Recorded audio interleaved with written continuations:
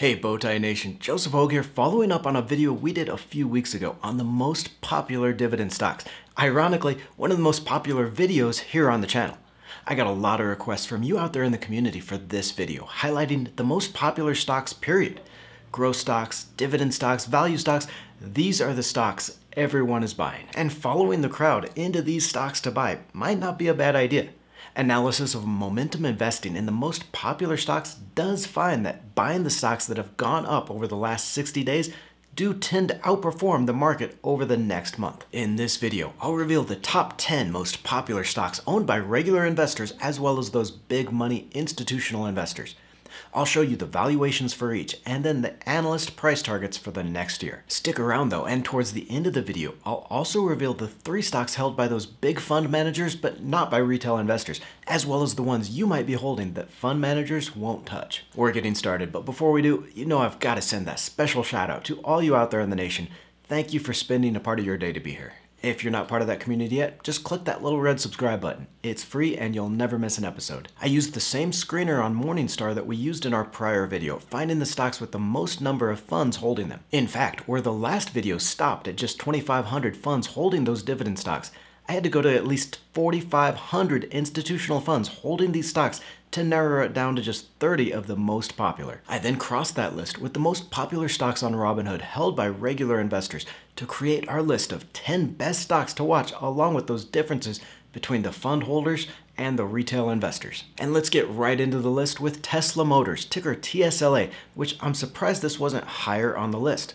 Only 3,338 institutional investors own shares of Tesla, though it is much higher on that list of most popular stocks by regular investors. In fact, towards the end of the video, I'm going to reveal the 3 stocks hugely popular with retail investors that fund managers won't touch. Of course, not Cathie Wood or her funds at ARK Invest, which has a $4,000 price target on Tesla through 2025, and even a worst-case valuation of $1,500 a share, which would be 50% higher from here. Now, there are some odd assumptions within those price targets that I want you to understand though. In that bear case, they expect Tesla to be able to sell 5 million cars by 2025 at an average price of $45,000 each, so increasing their sales 10 times and being able to bring that price down. But that's nothing compared to the bull case, increasing sales by 20-fold to 10 million cars sold and bringing the price down to an average $36,000 each. Understand also though that about half that $4,000 price target depends on the revenue from self-driving rideshare business. Down here where you see this $327 billion in the 6th box down. So even the bear case scenario involves a pretty strong ramp up in those electric vehicle sales, and the bull case would need a revolutionary shift in driving. But there is no denying that Tesla has changed the industry and could continue to do the same in other industries.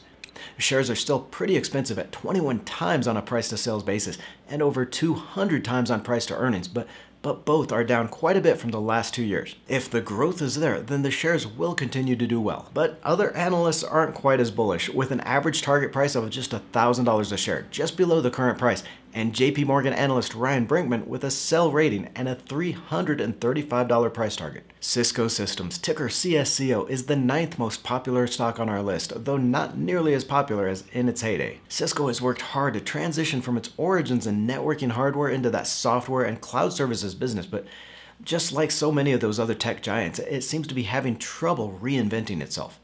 Sales reached $49 billion in 2015 and have gone nowhere since, closing just under $50 billion last year. Still, more than 3,700 institutional funds own this stock, and it's a solid dividend payer with a 2.9% yield. Now, it's also got a fairly attractive valuation at just 4.3 times sales, which is right around that 5-year average, though 20% lower from its peak last year. Analysts are more positive on the stock though, with an average target of $63 a share, about 21% upside from here, with a high target of $71 each. Now, we've still got 8 more on our list of popular stocks, but I've got to admit, and this surprised the hell out of me researching this list, but I've only got 1 of these stocks in my portfolio.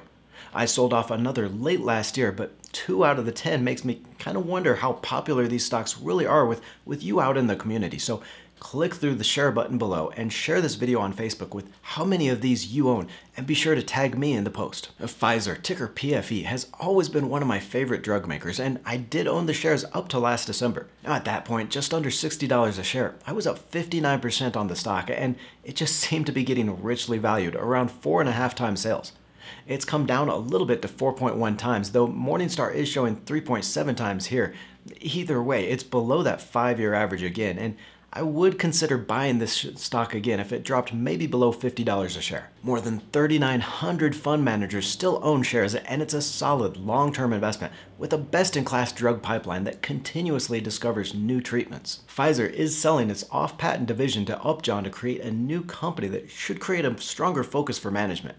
Of course, it's not going to be anything like the $80 billion in sales it made last year, but this company is still producing around $30 billion in free cash flow a year, so just a cash flow machine for that new drug discovery. Analysts see the stock getting back up to that $60 a share target over the next year, with even the low target only 5% below the current price. Another one here on our list, hugely popular with retail investors, NVIDIA Corporation, ticker NVDA, and nearly 4,000 fund managers holding shares of this stock for that exposure to the next generation in tech. Now, NVIDIA has been a tough one for me. There is no doubt the company dominates the next 3 to 5 years in processors and probably beyond.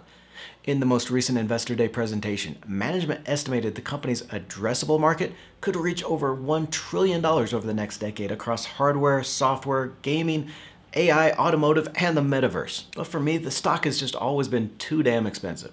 Shares have come down from trading around 30 times sales last year to about a third that, trading now at about 20 times on that price to sales basis, but that's still about 23% above the 5-year average and well above my limit of 10 times price to sales that I usually like paying even for a growth stock. Now, when I say that, understand folks, I'm a cheapskate to my bones, okay? Like, I grew up so poor I couldn't even afford to pay attention. So you ask me to pay a premium value for anything and I start breaking out in a rash. For those of you growth investors though, willing to pay a little more for growth, NVIDIA has come down significantly and analysts are unanimously bullish here. The average price target is for $341 a share, more than 50% higher from the current price, and even that low target represents a positive return. Now, besides only holding one of these stocks in my portfolio, what was really interesting about this list is that only 4 of these pay any dividend at all, and 2 of those are a yield of under 1%, so it doesn't really count as a dividend. Only Cisco and Pfizer pay any kind of a dividend yield, but investors still love this group. So which do you like best? I want to get your opinion on this. The prior video on popular dividend stocks or this one, the most popular stocks overall. Let me know in the comments below which is more important to you, those dividend stocks or the stocks that might produce higher returns. Next on our list of most popular stocks to watch, the Walt Disney Company, ticker DIS, with more than 4,100 institutional owners, with 66% of the company held by these long-term investors. And you see some owners here that you don't see in some of these other stocks on the list, like State Farm Insurance Corporation actually owns a chunk of the shares valued at $5.3 billion. Now, Disney has grown into the undisputed leader in media and entertainment, reaching over 130 million subscribers on its streaming service 3 years ahead of schedule, and recently forecasting as many as 260 million subscribers by 2024. And now where I think Disney has the advantage over these other streaming providers, even over Netflix, is in its studio business and other content. And you see, one of the biggest worries I have about the streaming stocks is it is getting ridiculously expensive to produce all that content, all those shows. We're seeing it come through in lower profitability on Discovery, Paramount, even Netflix. But Disney, with its 6 studios, including Marvel, Pixar, Lucasfilms, 20th Century Fox, it's able to continuously pump out those new shows that people want to see. Our revenue did take a hit during the pandemic, but is back up to $73 billion over the last 12 months, 5% higher than in 2019, and it still has those box office business and theme parks to fully reopen, which could drive those 2022 sales. And shares have come down 30% from the peak last year and are trading for about 3.3 times sales. Now that is down from the 5-year average, though I would like to see it around 3 times on that price to sales ratio before I really start buying. Analysts are extremely bullish though, and I do think you can start picking up shares at this point for that long-term position. The average target price is for $188 a share, more than 41% upside. Even the low target is a 12% return on the stock. Shares of Google, ticker GOOG, have kept their value fairly well against these other tech stocks, only down 15% from the peak of last year. No doubt part of that is the support from these long-term investors in the 4,200 institutional owners and just the stability in cash flows for that $1.7 trillion company. Google announced it would acquire Mandiant Cybersecurity recently in a move to compete with Microsoft and Amazon in those cloud services segment. This is a huge growth market, and all three of these tech giants are positioning for a cut. Now, beyond that dominance in search and YouTube and the growth in cloud services, though, I really like Google here for its venture investments. And through Google Ventures, it has investments in life sciences, healthcare, AI, robotics, and self-driving, basically all the major trends of the future. So what I think you're getting here is the fair value stock on that valuation on just that core search, YouTube, and cloud revenues, but then kind of like a lottery ticket from these Google venture investments for future growth. Now, as mentioned, shares haven't come down quite as much as other tech stocks, so it's still trading around 6.8 times on that price to sales basis, down a little bit from the 8 times last year and right around that 5-year average, but I do think this is a fairly valued stock. Maybe we could see a low around $2,000 a share in a full-on market crash, but probably not much lower from here. And this is another stock with an extremely bullish analyst community. The average target, just under $3,500 a share, is 34% upside, and even that low price target is nearly 16% higher. And one of the hardest hit stocks on our list, shares of Facebook, ticker FB, are down 44% from its peak last year, though more than 4,400 institutional owners are still holding on for that rebound, making it the 4th most popular stock in the market. Now let's look at the bear case first here. It started with those privacy changes in the Apple app, making it harder for Facebook to use that kind of tracking that it serves up as targeted ads to users. That's driven the cost of advertising on Facebook, and it really means a lot of those advertisers are looking for other sites like Snap and Google. Now you throw into this that increased scrutiny from regulators over Facebook's dominance in social media, its practices, and just the popularity of TikTok for the younger generation, and those shares have dropped off a cliff. But the other side of this is the site still brings in almost 3 billion monthly active users and books one of the highest average revenue per users in social media. It's got a platform system across Instagram, WhatsApp, Messenger, and that main platform you just don't see with these other social stocks, and still generates $40 billion in free cash flow a year. Now, Facebook will adapt to these changes, and at this point, it's really about valuation. Shares trade for 5.2 times on that price to sales basis, almost half the valuation average over the last 5 years, and the lowest in the last decade. Even if the shares only make it up to that 7.4 times on a price to sales basis, which would be the second lowest of the decade, that would still be a 42% upside from here. Analysts have an average target price of $322 a share over the next year, more than 50% higher, and the high target of $466 each would double your money. We'll get back to our list, but I also want to personally invite you to get the weekly Bowtie, our free weekly newsletter with all the stock market news, strategies, and trends you need to know. Each week before the market opens, I'll show you what I'm watching and the stocks that could highlight the week. It's all totally free, just something I like to do for you out there in the community, so look for that sign up link below. We're into the top 3 most popular stocks with Amazon.com, ticker AMZN, and I like this one for a lot of the same reasons as Google. Now, for a share of Amazon, you're basically paying for the valuation on that core e-commerce platform and its Amazon Cloud Services business, but you're also getting all those Alexa venture investments in AI, voice, and other tech innovations. And there is evidence that that core valuation itself may be undervalued. Activist investor Dan Loeb made news February when he estimated $1 trillion in hidden value for the shares if you just value the 2 segments separately in a split of the company. That would make this a $2.5 trillion company and a 60% upside from here. Now, Amazon has always been another one of these stocks that I had trouble recommending because of the expensive valuation, but it's now down to a place I've never seen it before, into that value stock territory. Shares trade for 3.4 times on a price to sales ratio and 48 times on a price to earnings. Now that PE ratio is less than half the 5-year average and among the lowest in the stock's history. More than 5,300 institutions own these shares, and nearly 2/3 of the shares outstanding in the hands of these long-term funds. And this is one stock in the list that I recently did start buying at just under $3,000 a share. Analysts have an average price target of $4,100 each, or about 34% higher from here, and a high target of $5,000 per share. I'll reveal those 3 popular stocks with fund managers, but not retail investors next. But the second most popular overall, Apple, ticker AAPL. More than 5,400 institutional investors own shares of Apple, only second to one other stock. Now, Apple's customer loyalty and the brand strength means it carries a premium valuation versus some of those other consumer electronic stocks. For example, shares of Samsung trade for just 1.6 times on a price to sales basis, and LG just 0.23 times on price to sales. Compare that with the current 7.5 times price to sales ratio for Apple, and the stock still looks a little pricey, even on that stronger brand strength. Over the last 5 years, Apple has traded for an average of 5.2 times price to sales ratio, so even high compared to its historical valuation. It's just a little expensive here. And what you have to understand about Apple as an investor here is that it is very much a product cycle story.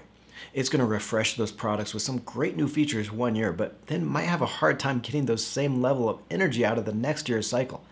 And sales of MacBooks have been through the roof over the last couple of years, but could slow down, and it's hard seeing much of a product refresh this year. Analysts are still cautiously optimistic though, with an average target of $193 a share, or almost 14% higher from here, though the low target would be down 5%. And the number one most popular stock, Microsoft Corporation, ticker MSFT, with more than 5,800 institutional owners, and 72% of the stock held by those big money players. And now, if I didn't like the valuation on Apple, I'm sure as hell not wild about the 11.8 times price to sales valuation on shares of Microsoft right now.